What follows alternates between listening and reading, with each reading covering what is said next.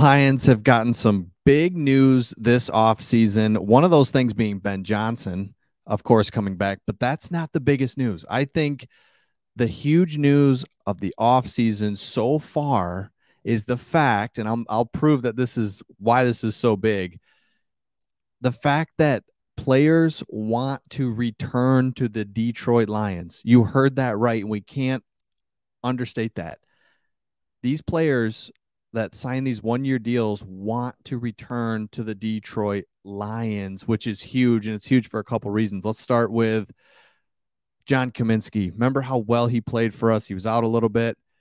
There's all this talk about culture and myself, and it's just perfect. Myself and the Detroit Lions organizations, I think we're on the same page. We can make something happen. I love the guys in the room, this culture. I think this place helps me be my best. So we definitely want to be here. So start with John Kaminsky. He's saying, and I'll get to some other players that say they want to come back.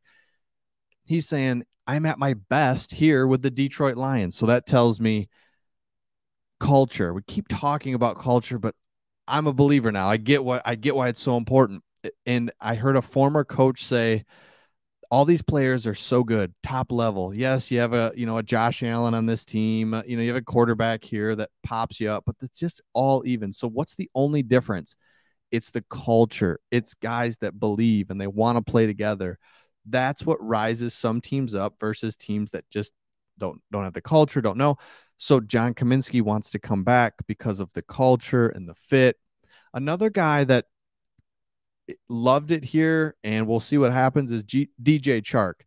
Now, he was the first to say, hey, I think this is a great place for me, and if it works out, I definitely wouldn't mind sitting here talking to you from the same locker, is what he said to a reporter. Now, he understands that a lot of resources have been put into the Lions receiver room, Jameson Williams being one of those, and he also knows that he can get some big money out there, and it may not be with the Lions, but here's a guy that says, I'm pleased with everything. And I've had bumps in the roads this season, but I'm pleased how things went. He's another guy that wants to come back. The third guy, Jamal Williams.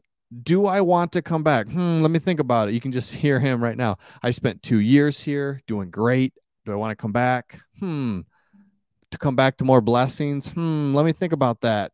That's your answer. Of course, he wants to come back. Doing so well. So, yeah, sorry, I didn't have it pulled up. So, yes, he wants to come back.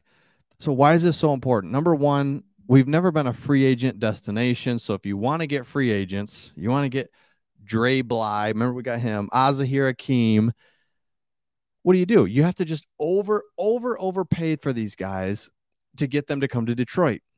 That's not good business, to overpay for a free agent. You really shouldn't even be going after free agents. I mean, they're a necessary evil. You have to get free agents to build depth, build your team. That's fine.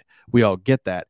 But a free agent, their team doesn't want them because they are either getting older, injury prone, or they're too much. So then you go out and get that player that you're probably paying too much for to begin with, and then you overpay them to get them to come to the Detroit Lions because nobody wants to come here because what's the organization, what's the leadership, what's the franchise, what's the direction?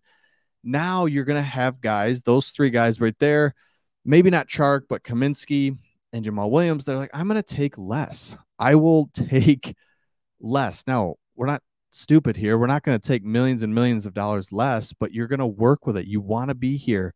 You're going to take just a notch less. And you do that with a few different guys. You take a notch less, re-sign your own players that were here in the building, that you know how they work.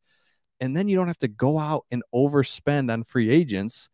And you can do it again. The Brad Holmes 1 year, lower tier guys, Khalif Raymond, Kaminsky, of course, Charles Harris. Remember, he was injured this year. Anzalone, get him in the building.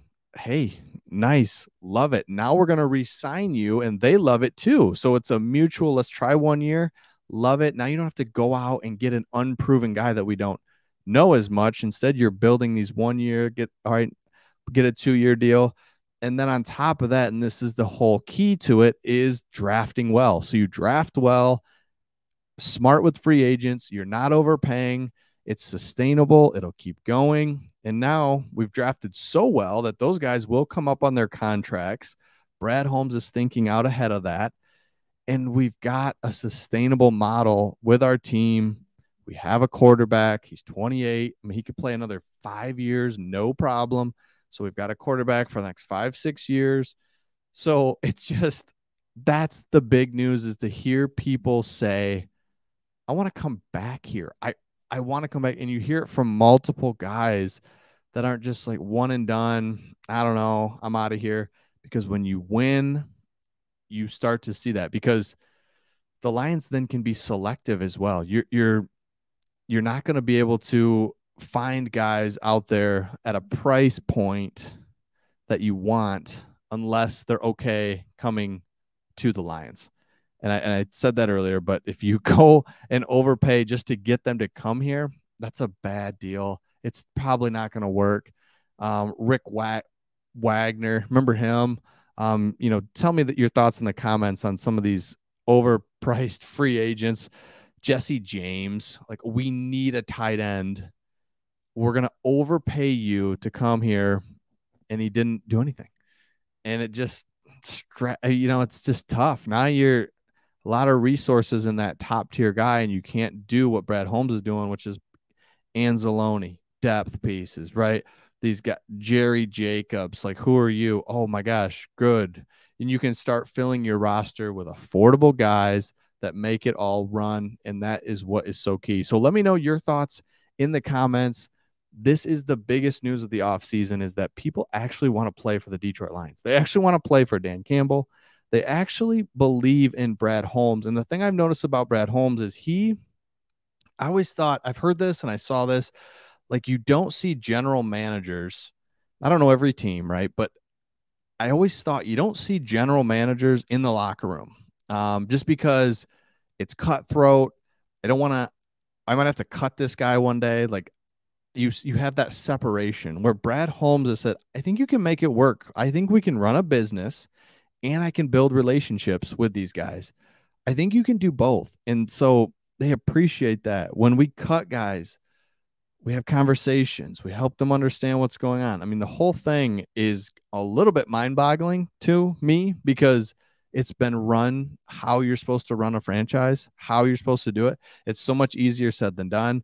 We saw it with Patricia, who didn't want anything. He didn't want people in the building, didn't want cameras, trading guys. I mean, he's trading Slay, he's trading Diggs. He's just hurting the locker room. Nobody wants to be there. I mean, that's not good. We're keeping our guys. We're doing it the right way. Love to see what we're doing. So let me know your thoughts in the comments, and we'll see all of you on the next.